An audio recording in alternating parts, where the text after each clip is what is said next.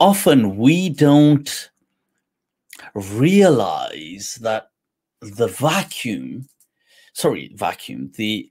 we assume a vacuum in which Islam came, and it didn't. It came in a context. Nothing exists in a vacuum. And it's only when we start to appreciate the historicity of what was going on in Arabia. And this is the beautiful thing about Islam. Let me tell you something. You see, it caters for people in all levels. In whatever level you are approaching it with, it is there for you. You could be someone that says, look, I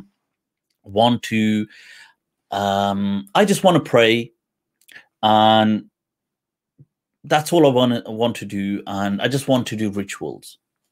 Great. It's there for you on that level.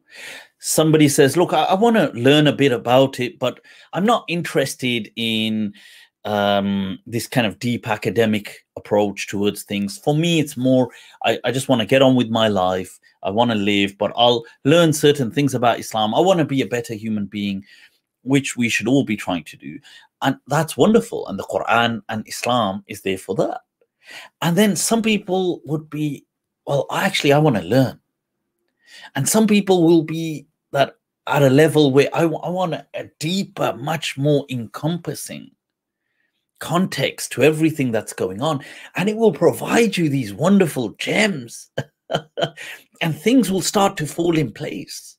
And you'll think, wow, now it makes sense to me. And you see, and there may be people, like I said, who that's not for them, and that's fine as well. If a person doesn't want to do that, they don't need to. Islam is not here to academize everyone, turn everybody into these kind of academics. It's not about that. It's about being a good human being. But it has this wondrous aspect to it if you want it. Let me give you an example. That, look, people often speak about the Sharia rulings of, let's say, which were the Judeo-Christian, or especially the Mosaic law of a nafs bin nafs, that a soul for a soul, an eye for an eye, a tooth for a tooth. Now, this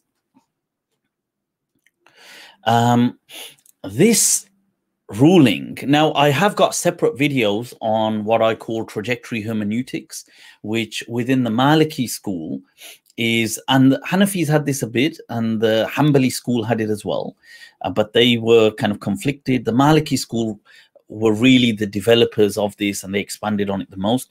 So they had a concept called Masalih Mursala, which in Usul Fiqh, which was where the Sharia mandates that you provide rulings that reflect the day and age. So, for example, and they have a lot of this. So 700 years ago, the great Maliki legend Al-Burzuli, which almost sounds like Brazilian, Burzuli, Abul Qasim Al-Burzuli, who was from Northwest Africa, and the great sheikh of his time, he had given the fatwa with a group of other scholars like Hajju and many other scholars that were there, that the hudud, the punishments, had changed because his day and age had changed. So this is well before modernity. It's going about 700 years ago. And he said that the hudud had changed in his day and age to reflect financial penalties because they seemed to be the more apt thing for his age. And then for centuries, there's a discussion and people practice it. And the same thing happened in the East with the Ottomans, Suleiman al-Qanuni, Solomon the Magnificent.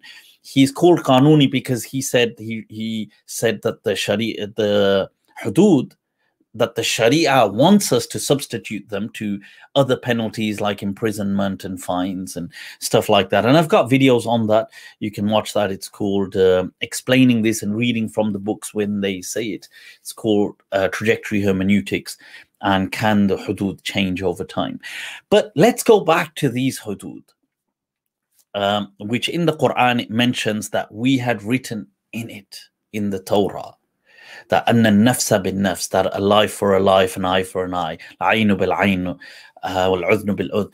That this, you see, this verse, which is reflecting the Mosaic law, people may say, you see, we're reading it today, and you're thinking, people think, look, Islam, Islam's being barbaric. But they're not understanding it with its context. It didn't come in a vacuum. You have to go back to the time of the Prophet and then before. So look at you and I. We are in a day and age, let's say 2021 now. Many things in our world today are a consequence of what? Of the world wars.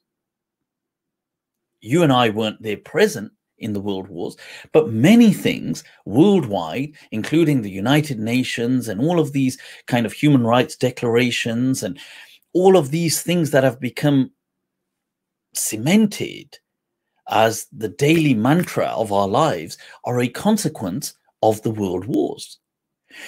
But imagine 1,000 years from today or 600 years from today, all that history got wiped out.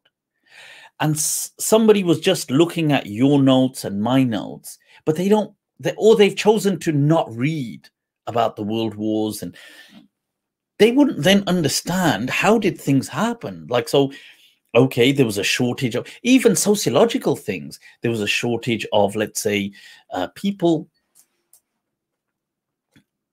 Sorry, I'm just seeing.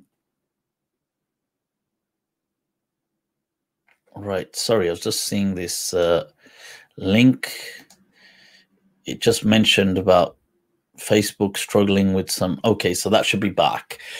Now, let's say shortage of factory workers in Britain. So they bring people over from the Commonwealth, which is how, let's say, my parents and many other people's parents migrated. Now, a person who doesn't have that history may wonder, I wonder how these people go. Maybe these were the indigenous people. Let's say they don't read any of the history. They only have my notes. And they think, well, so this is how, and let's say I speak of things like, all right, we're going to start the academic studies in, September. So people think, okay, he came up with it, but actually there's an entire system of holidays and things which date back to harvesting and stuff like this. So let's go to the time of the Prophet. You had something known as Ayyam al-Arab, which just translates as the days of the Arabs, but it actually meant to the great wars that the Arabs undertook. And this huge, and these date back to something like 100 to 100 plus years before the Prophet sallallahu alaihi wasallam. And so when the Prophet is growing up and the people around him, they are growing up with the backdrop of all of these stories in the background. Not stories, events which are being transmitted as stories.